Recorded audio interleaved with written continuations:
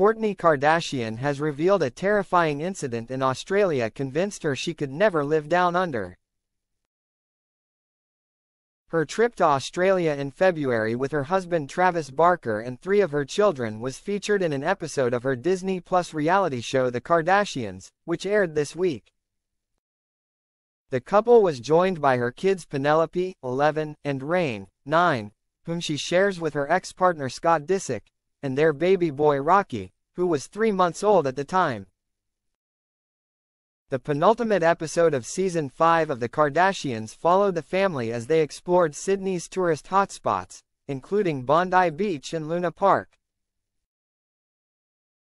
But Kourtney said all had not been smooth sailing, admitting the worst part of Australia was its huge spiders. Footage showed a large spider scuttling across a wall, as Kourtney said in her confessional. So the only reason I could never move to Australia is for the spiders. It's just terrifying and it's just not the way I want to live my life, she added. Kourtney also told her kids and the family's nanny Ali Garcia she had been nervously looking for spiders everywhere during the trip.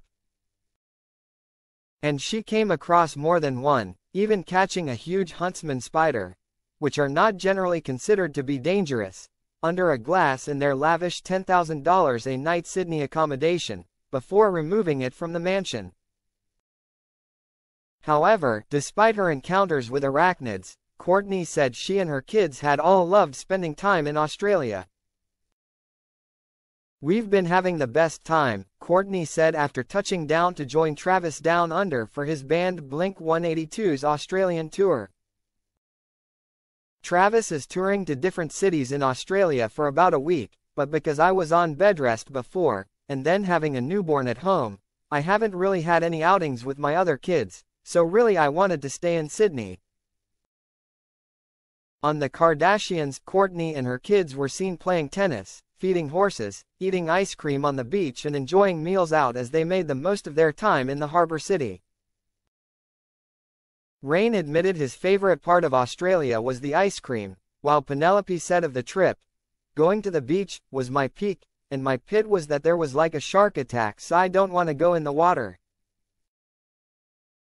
However, a brave Reign replied, who cares, one person we're gonna get bit, it'll take the risk." The family also enjoyed a lavish day out on a yacht with Travis bandmate Mark Hoppus and his wife Sky, before they went on the famous roller coaster rides at Luna Park. "I think these are the scariest rides Reign has ever been on," Kourtney said. "It's so rare to get 2 whole weeks of 24/7 time with my kids because of school and because they're with their friends." Kourtney explained she had a nanny look after baby Rocky while they were in Australia so she could enjoy sightseeing with her older children.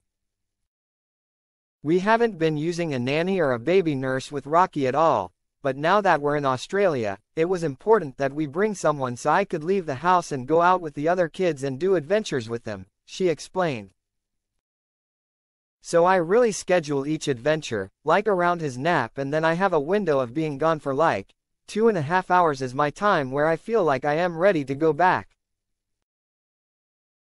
If I am leaving the baby I want to be super present and make the most out of it, and having this memory with my kids and with Travis together is just really special," she gushed. Kourtney and Travis also looked as loved up as ever on the trip as they packed on the PDA during one scene after the drummer arrived back in Sydney after touring with Blink-182. "This is the longest that we haven't seen each other since the baby was born," she said of their 9 days apart while Travis jetted off to perform in Melbourne. However, Reign was unimpressed by their cozy displays as he hilariously told them, "Stop making out with Travis, bro. Like, didn't you just have a baby? Don't get another one this quick."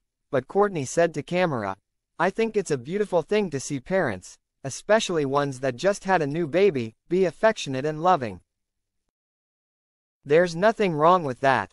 While exploring the sights of Sydney, Kourtney gushed over the perfect holiday and shared how grateful she was to have been able to join Travis down under. "Australia really couldn't be more perfect so far, like I am so happy that I decided to come," she added.